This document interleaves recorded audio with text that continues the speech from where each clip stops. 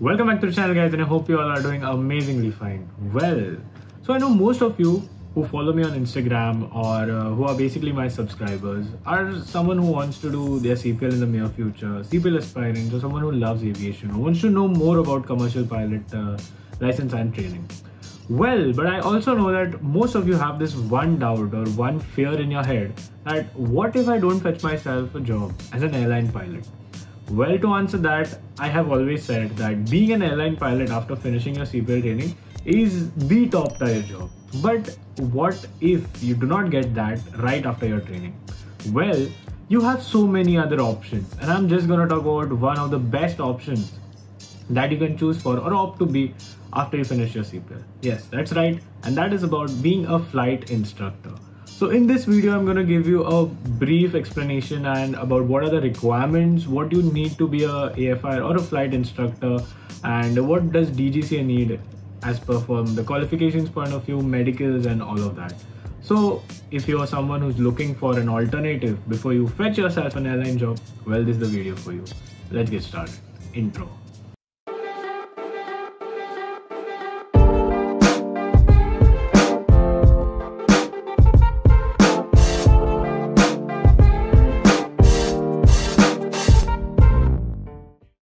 But before we head on to today's video, if you're new around here, my name is Shransh. I make a lot of content with respect to aviation, flying, my daily vlogs, and basically everything with respect to commercial pilot license training in our country.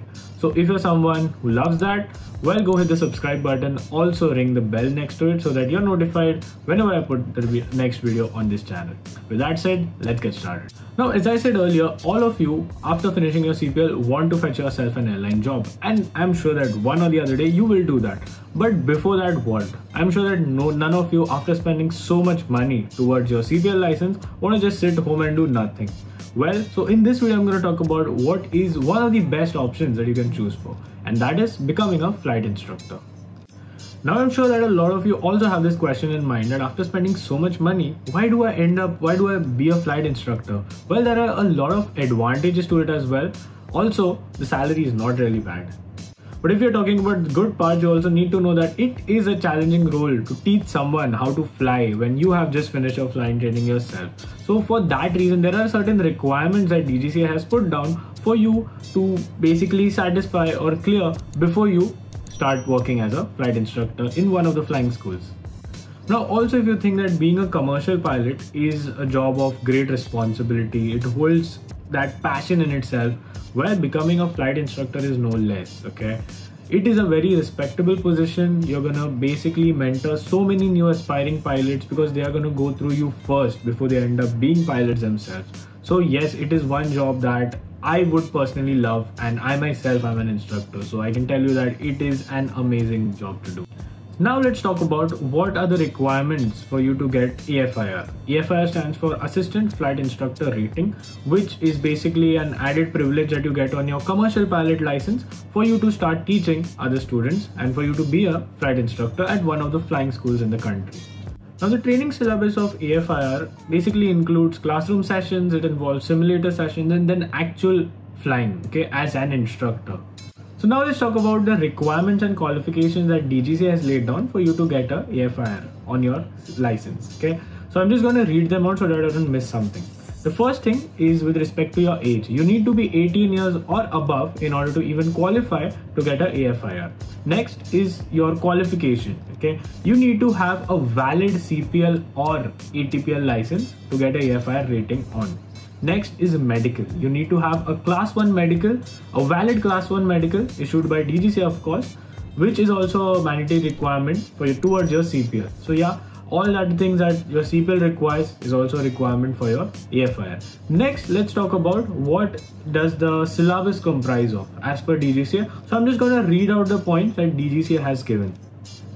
The written and oral examinations, these basically include techniques of applied instructions, assessment of students' performance in those subjects in which ground instructions are given, element of effective teaching, student evaluation and testing, lesson planning, training development programs, use of training aids including flight simulation, training devices as appropriate, analysis and correction of student errors, human performance relevant to flight instruction, including principles of threat and error management, and then finally hazards involved in simulating system failures and malfunctions in the aircraft.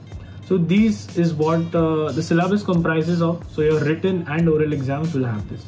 Now, when you talk about getting your AFIR, you have to first also apply for your patter flying. Now, what is patter flying? As per DGCA, there are some certain flying requirements, which basically require minimum 100 hours of PIC flying. PIC is pilot in command, or you can say solo flying, which you will surely have if you have a CPL. CPL also requires 100 hours of PIC, so this requirement will be met anyways. Next is something that will not be met during your CPL, that is 20 hours of patter flying or instructional flying. In this, you will be basically sitting on the right seat along with an approved instructor, and you will be getting instructions, and the instructor will basically teach you on how to teach other students. Okay, so these instructors are approved by DGCA, and only a certain FTOs or flying schools in India are approved for you to go and get this training done from. Now let's say that you get all your flying requirements and you finish your 20 hours of patter. Then at the time when you apply for your license, you also have to clear a VIVA or an oral exam, which is again conducted by DGCA personnel. The exams are more or less in the same months as you have your CPL exams. You can check it up on DGCA's website or on Pariksha. They give you the date of AFIR. So if you have a CPL and if you have fulfilled all of the requirements that I told you till now, you can go and apply for the VIVA. If you clear the VIVA, then you go and apply for the AFIR on your CPL license. Now, at the time of applying, there are two more requirements that you need to fulfill, which are, firstly, you need minimum 20 hours of PIC flying, that is again solo flying, within the preceding 18 months. Okay, so 18 months from when you're applying, you need to have at least 20 hours of PIC. And the next one is a skill test by an examiner within preceding 6 months from the date of application. So also a skill test is similar to you having a theory exam. There is also a flight test which has to be conducted. A flight test has also to be conducted before your CPL. We have a day check, night check, and IRPPC. Similarly, before your in your AFIR rating, before you apply for it, you need to have passed a skill test by an approved DGCA examiner, which again most of the flying clubs have in India, and that has to be within the 6 months from your date of application. So yeah, if you finish that, then you can apply for an AFIR license. If you have cleared the DGCA VIVA, cleared your test, and all of your requirements are basically ticked, you can apply for your AFIR to DGCA. Once everything is in place, you will get that rating on your CPL license or on your ATPL license. Now let's talk about how much time it would take you on a general basis to basically get this AFIR.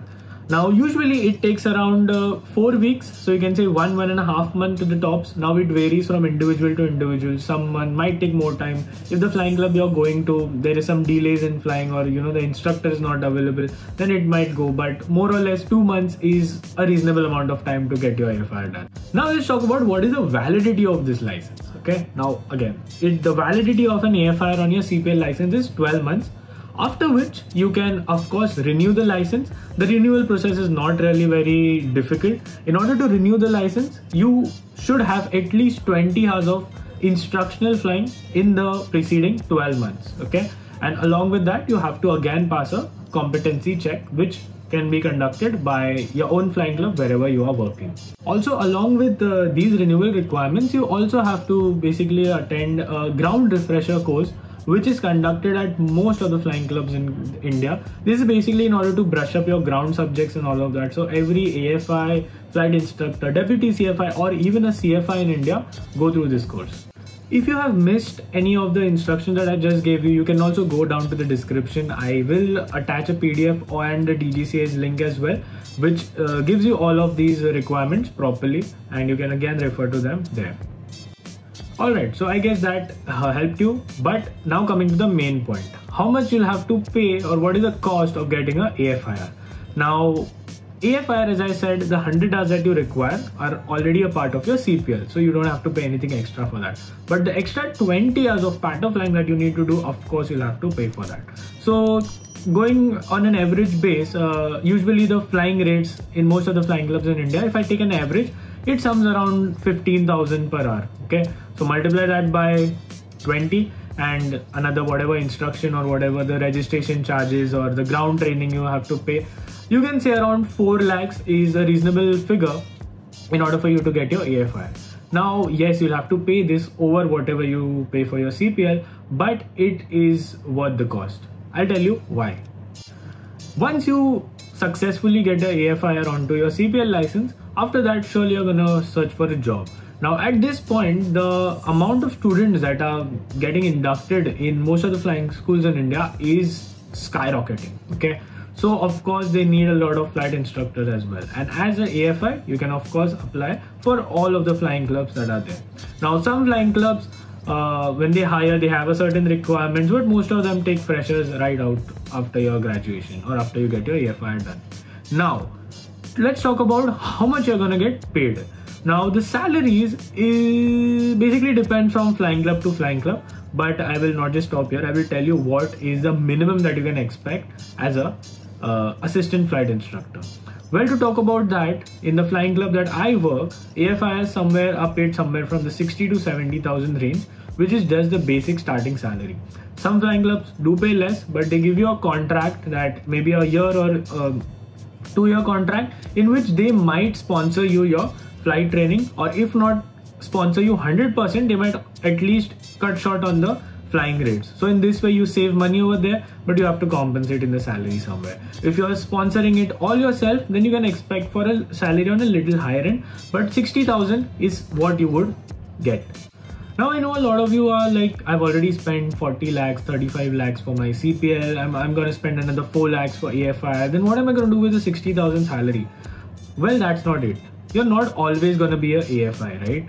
After AFI, there is a proper hierarchy, or your ranks keep increasing. After an AFI, you can be an FI. After FI, you can be a deputy CFI. And after deputy CFI, you can be a CFI. And after CFI, you can also become a designated examiner or an approved examiner on a specific type of aircraft. With that approval comes from the DGCA.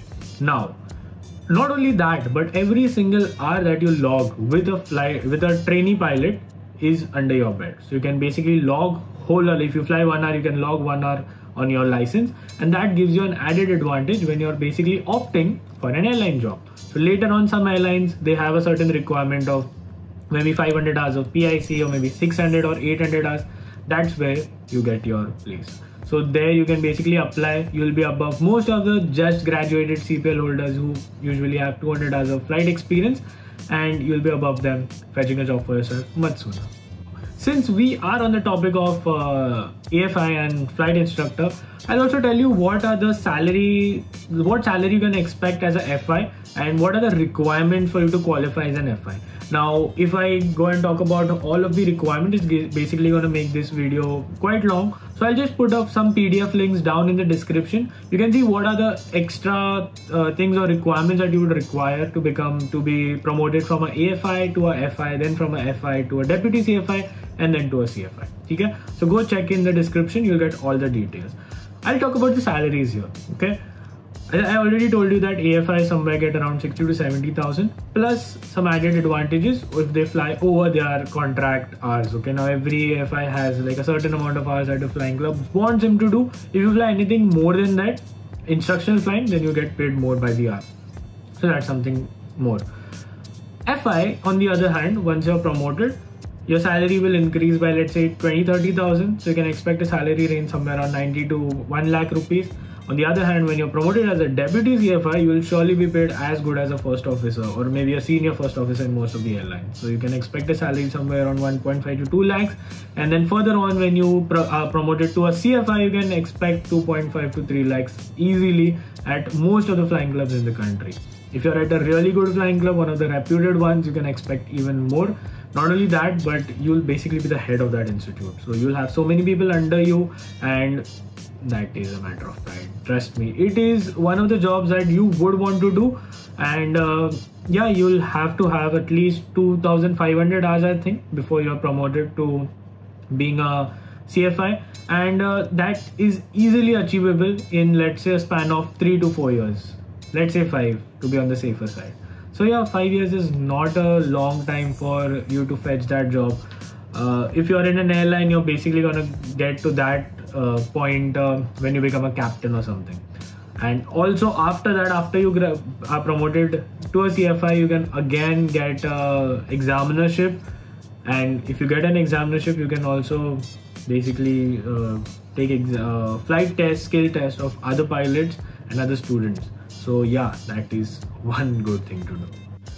So I guess this video helped you out. I know a lot of you wanted this video on how to become a flight instructor. In my next video, I'll talk about what are the requirements to become a ground instructor. If you want that video, go comment down below. Also tell me how you like this video, if there's something I can improve on, if there's something which is not right. Okay.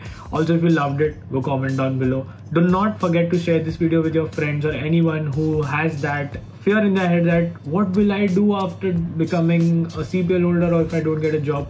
Well, this is what you'll do. And I'll see you in the next one. Till then, stay safe. Do not forget to subscribe. Do not forget to go and follow my Instagram handle. And I'll see you in the next one. Till then, stay safe, take care, stay home. And like I always say, stay golden. Bye-bye.